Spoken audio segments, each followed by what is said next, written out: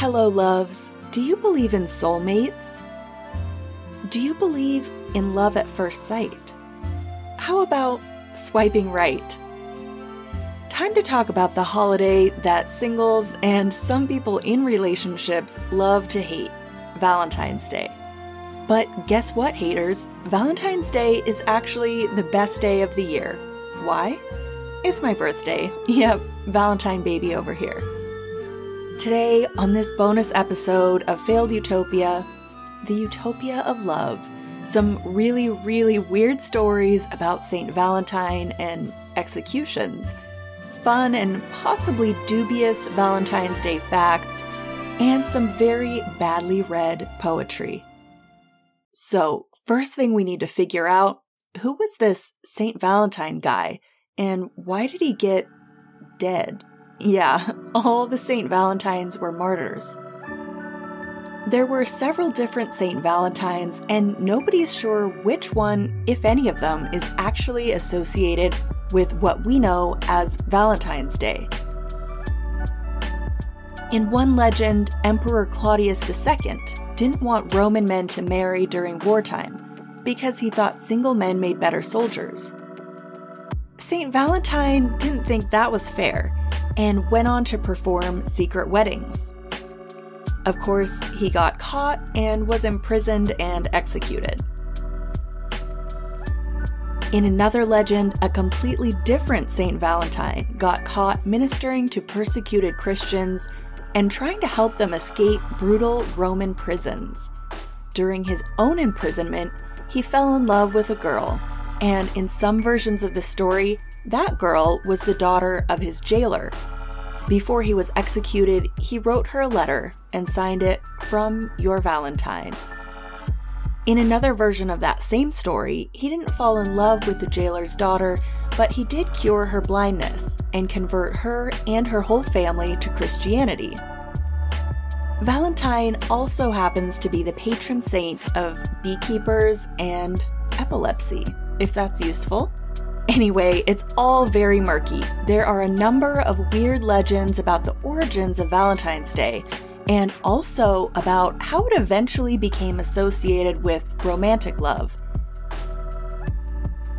Around the end of the 5th century, Roman Pope Gelasius officially declared February 14th Saint Valentine's Day. But it wasn't until the Middle Ages that it became associated with love and romance.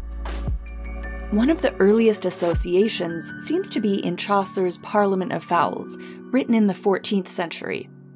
It has to do with a gathering for birds to choose their mates, and he wrote it in honor of the first anniversary of the engagement of King Richard II of England to Anne of Bohemia. I'm going to read you a version translated into modern English for the sake of your ears. Seriously, I'm not great at pronouncing ye olde English. For this was on Saint Valentine's Day, when every bird comes there to choose his match, of every kind that men may think of, and that so huge a noise they began to make, that earth and air and tree and every lake was so full that not easily was there space for me to stand, so full was all the place. Sometime between that 14th century poem and 2021, Valentine's Day has become a commercial blockbuster. Yeah, I just casually skipped over about 700 years, don't worry about it. Today, Americans send 145 million Valentine's Day cards every year and spend billions on candy, flowers, jewelry, and date nights. And people celebrate Valentine's Day in many different ways all around the world.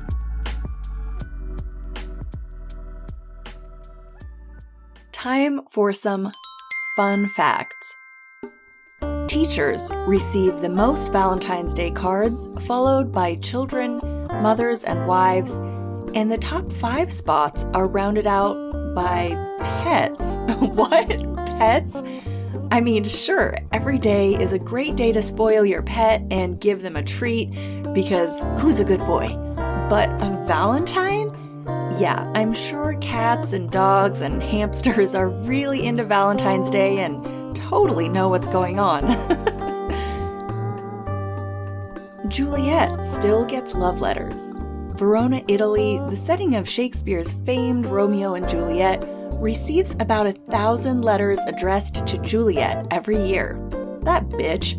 I've never gotten 1,000 letters, and I'm not even dead yet. Frederick Douglass didn't know the exact date of his own birth, but he chose to celebrate it on February 14th. As many as 6 million couples get engaged each Valentine's Day. According to the condom company Durex, condom sales are highest around Valentine's Day, 20 to 30% higher than usual. And penicillin, the mold byproduct and popular treatment for venereal diseases, first debuted on February 14th, 1929. Gotta be careful out there, kids. The idea of Cupid dates back to 700 BC, and the Greek god of love named Eros, who was actually an immortal man who could make people and gods fall in love, causing all sorts of mayhem. In Sophocles' Antigone, Eros, invincible in battle, Eros, who falls upon men's property, you who spend the night upon the soft cheeks of a girl, and travel over the sea and through the huts of dwellers in the wild, none among the immortals can escape you, nor any among mortal men, and he who has you is mad. In Euripides' Hippolytus, I pray that love may never come to me with murderous intent in rhythms measureless and wild. In the 4th century BCE, the Romans adapted Eros into the little cherub with a bow and arrow. It had something to do with infantilizing Eros because they thought he was under the control of his mother, Aphrodite. If you find the baby diaper version of Cupid disturbing, just don't worry about it. The Romans were creepy as hell. By the 19th century, Cupid was linked to Valentine's Day because of his love-matching powers. Giving red roses for romance dates back to the late 17th century, when King Charles II of Sweden learned the language of flowers on a trip to Persia, and brought the tradition back to Europe, where it became popular during the Victorian era. Richard Cadbury introduced the first heart-shaped box of chocolates for Valentine's Day in 1861. And conversation hearts, those chalky little candy hearts that say things like "be mine" and "hug me," came out in 1866. A guy that invented a machine to make medicinal lozenges diversified and added candy making to his repertoire, resulting in the Necco Sweethearts, although back then they were bigger and had longer phrases on them, such as "married in white, you have chosen right," and "how long shall I have to wait? Please be considerate." Hallmark started producing Valentines in 1916. In Japan, women usually give gifts to men for Valentine's Day, but the guys return the favor on White Day, March 14th. On February 14th, Finland celebrates something I won't even try to pronounce, but it means Friends Day. Gifts and cards are given and received by friends. In Estonia, singles can take a ride on the Love Bus in the hope of meeting someone special. Sounds like fun. Side note, does anyone else remember the hilariously horrible reality show from like 15 years ago called The Fifth Wheel? Oh man. In Slovenia, February 14th is considered a great day to work in the fields. No thanks. But they do have another romantic holiday in March called St. Gregory's Day. Who the heck is St. Gregory? I have no idea, but apparently the various St. Valentines didn't have the market cornered. In Iraq, conservative Muslims view the day as a Western holiday, but that doesn't stop it from being wildly popular with some of the rest of the population, who celebrate with cards, roses, teddy bears, and all the rest. Many other countries around the world celebrate a version of Valentine's Day, but a few governments ban it. Saudi Arabia, Iran, Belgorod province in Russia, Malaysia, and Indonesia, for example. So I think we can say that while Valentine's Day itself may be a bit cliche and doesn't fully represent the utopia of love, it's still pretty fun to celebrate. And maybe it has a few cultish characteristics, because it's really hard to quit. Really. Who wants to be that guy who's like, I don't really feel like celebrating Valentine's Day. I think I'll skip it. Yeah, guess you're sleeping on the couch tonight, buddy. Maybe that's why a lot of men see Valentine's Day as sort of extortionary. Now, I'm hoping that the sudden fervor for poetry that Amanda Gorman's inauguration performance stirred up is still kicking around, because I'm about to read you some poetry, which might be painful. I'm starting with the world's first recognized Valentine, written by Charles, Duke of Orleans, in prison. Charles was caught up in a French royal family civil war and eventually thrown into prison in the Tower of London. He wrote this poem to his wife from prison in 1415. My very gentle Valentine, since for me you were born too soon, and I for you was born too late, God forgives him who has estranged me from you for the whole year. I am already sick of love, my very gentle Valentine. I guess it should be noted that the wife to whom he wrote was 11 years old when they married, and he was 15. At that time, of course, royal marriages were considered affairs of state, not affairs of the heart.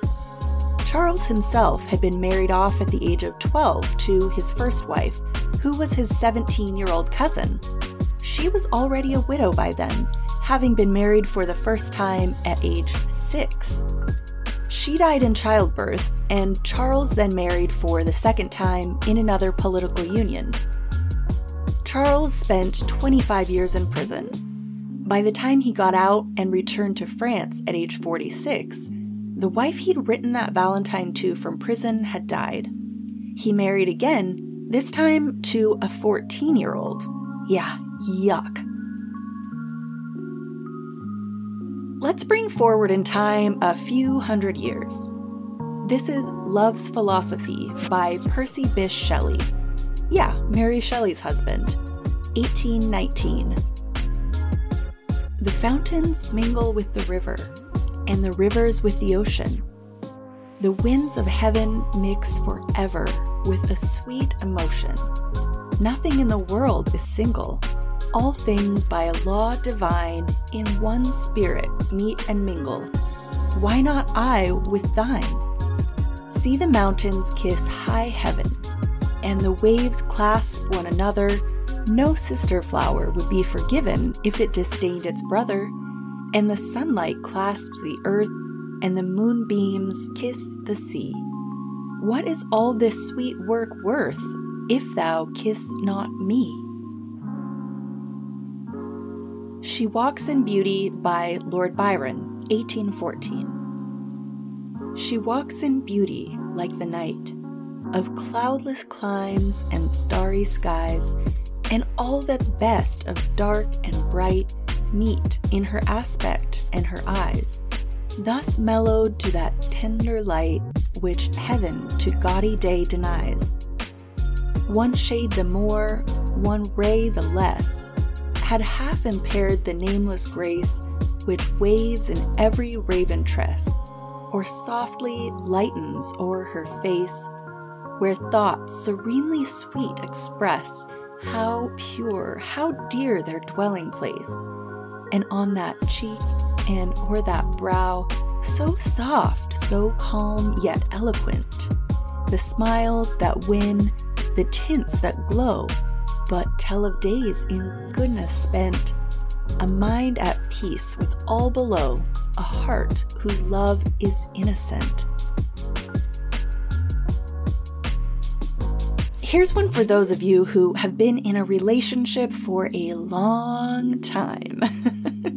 Another Valentine by Wendy Cope, 2011. Today we are obliged to be romantic and think of yet another Valentine. We know the rules and we are both pedantic. Today's the day we have to be romantic. Our love is old and sure, not new and frantic. You know I'm yours and I know you are mine. And saying that has made me feel romantic. My dearest love, my darling Valentine. And here's one for the cynics, or just with a sense of humor. Unfortunate Coincidence by Dorothy Parker, 1926. By the time you swear you're his, shivering and sighing, and he vows his passion is infinite, undying, lady, make a note of this. One of you is lying. Ouch.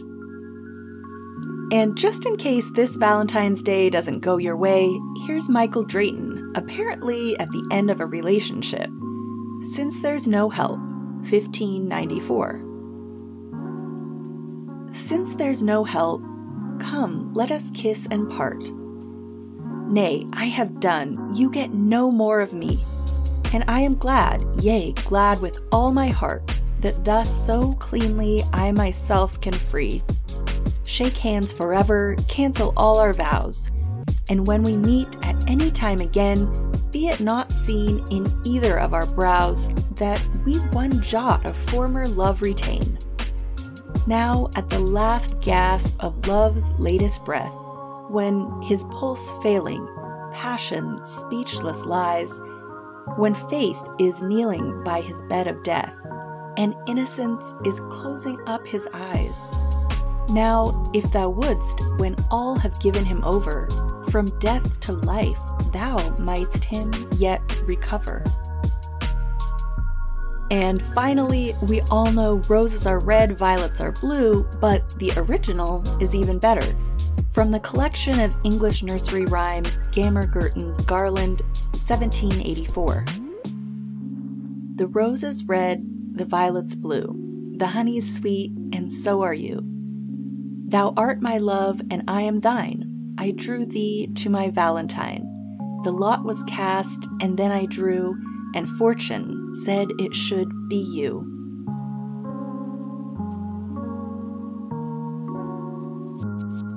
Thanks for listening, and happy Valentine's Day.